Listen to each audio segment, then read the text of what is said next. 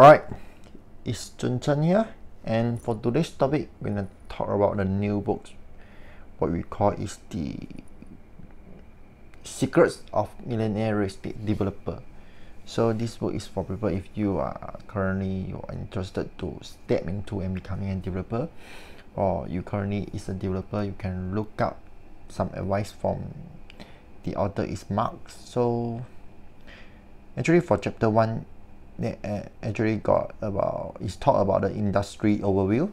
So actually they have 8 secrets of it. So I spread it into 2 parts. Is today I talk about part 1 first, sharing about 4 secrets, and then the next day I will share about the other 4. So let's straight to the point. Is first, when you come into reading this book, the chapter 1 is about the industry overview about the real estate. Because when you come into real estate, you need to know that actually real estate development and real estate needs are not necessarily the same thing.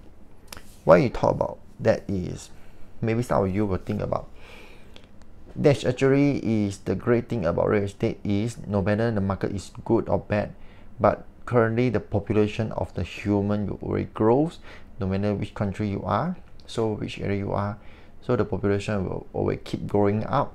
And then the people will always looking for place to live.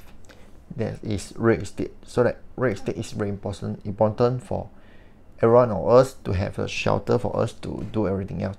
Just like when you want to go into the jungle, the first thing you need to look at is gonna find your shelter first, the place to live first. So the next is you're gonna find your water supply, your food, everything else. So everything first, you gotta find your shelter first. So when you come into real estate, and a lot of the market condition of real estate is normally if you want to develop a residential for people to live, to buy, everything else, people and jobs drive real estate development needs, but not necessarily real estate development, which means that because when we talk about real estate development needs, it depends on the developer itself. You're gonna have a vision on it. You're gonna know about what the consumer want, and then you're gonna know the vision of developers, and then you can state at you as a developer, and then what you think about, what you dream about, read about. That's what the demonstrate report describe. So when you talk about real estate development, needs many other needs and objective of the population. So there's some case that always happen is the real estate development often exceed the real estate needs. For example, is let's say is your area is population is about 1,000 people want to buy a real estate, but there are 5 developers that go and build the 1,000 unit, so that the situation here is will become oversupply, become 5,000 units of the real estate, but the person want to purchase only 1,000 people to one go purchase. Or for this kind of example is oversupply. So you're gonna know that you're gonna stay aware of this kind happen, because a lot of real estate developer will face this situation, so that a lot of market will overhang, so that no people will go and buy the property. So you want to skip about this situation or this mistake happen is, first you're gonna know how to read your market. So this is the secret of the millionaire real estate developer point. Is number 1 is gonna know how to read your market. So by how to read your market, it's very important for you to hold off for a while or stop building something, because you're gonna go and redo and study the market. Because when you come about market, actually the market is more important than the property. So you're gonna have your preparation is, when you want to successful in developer, you become a developer or real estate, first you sure will losing money by paying too much for service. This you're gonna face, and then not figuring your sales price accurately, or through any errors that cost you money, is your tuition to success real estate development.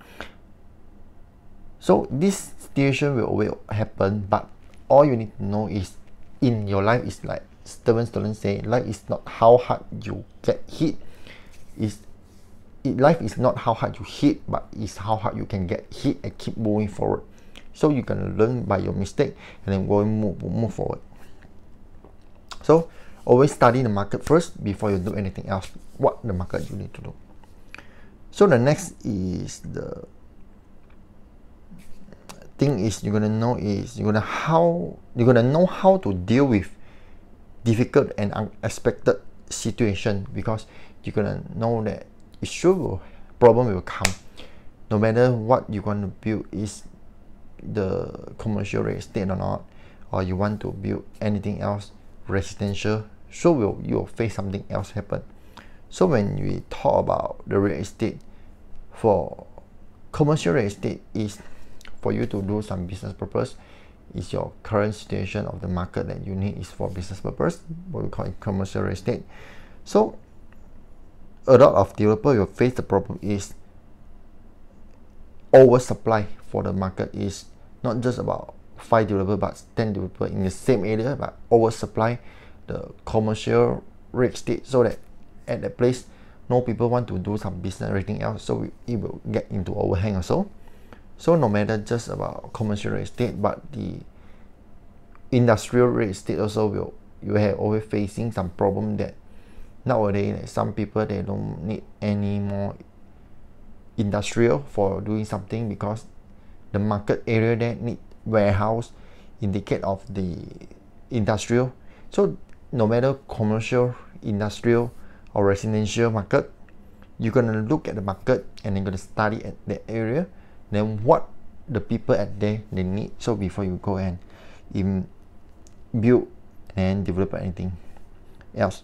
Because nowadays a lot of people they will prefer also what we call about the loft, because this is more targeted for people who want to, like small business owner, they just start and they want to own a house, but at the same time they want to have some office. So loft is very suitable for them to have 2 in 1. But it's always depend on the market also. You need to know that, because some people will go and modify the loft and then go and become an apartment or condominium, so that they can rent out for other people.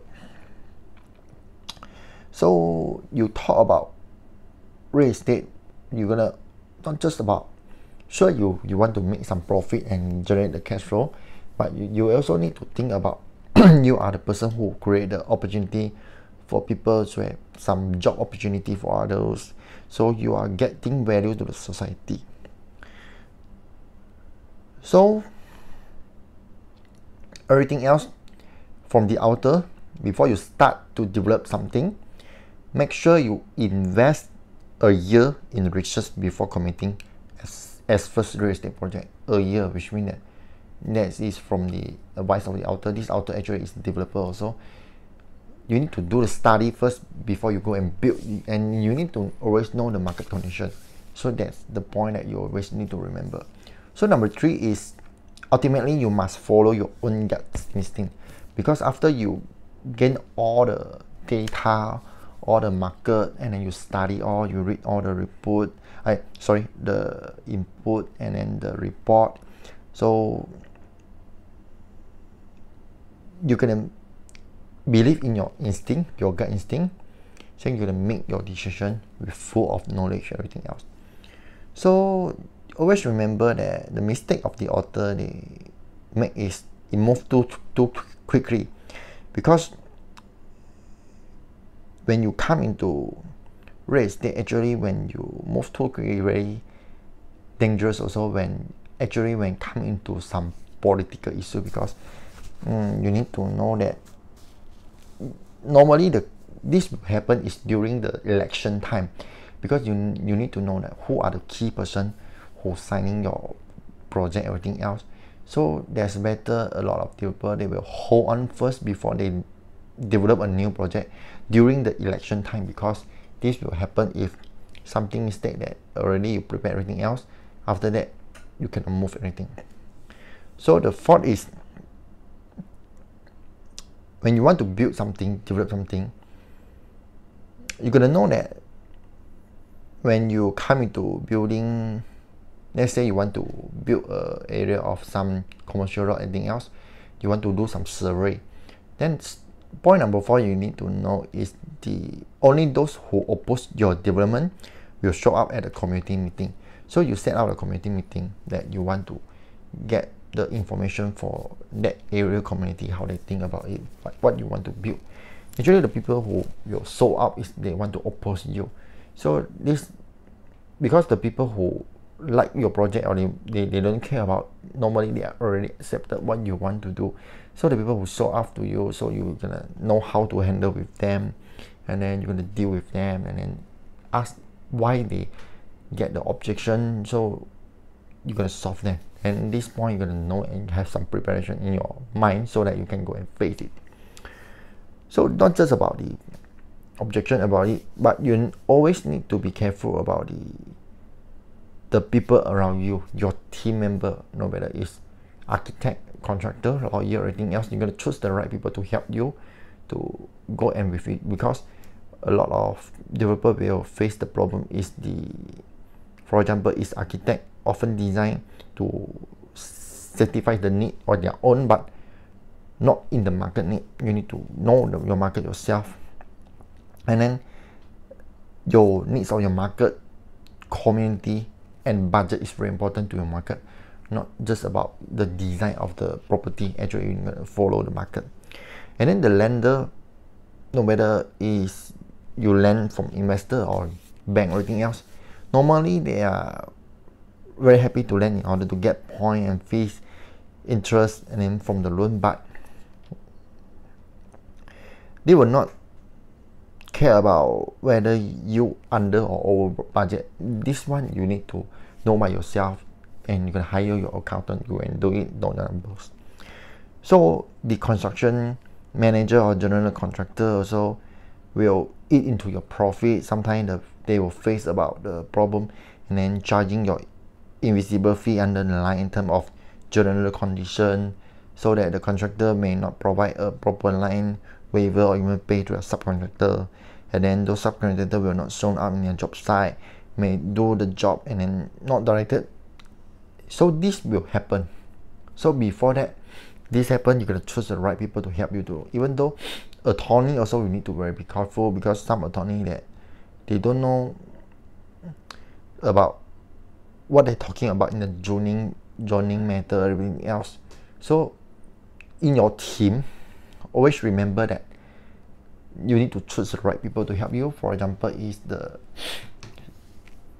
advice from Warren Buffett is when he is choosing the team member or the employee to work for him, actually he is choosing the team member, which means it's 3 points. They always need to remember is the integrity, intelligence, and energy. These 3 points you can look at for the people surround yourself when you want to build some project.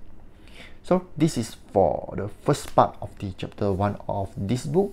So hope you like it, and hope you can learn it, and see you. Bye.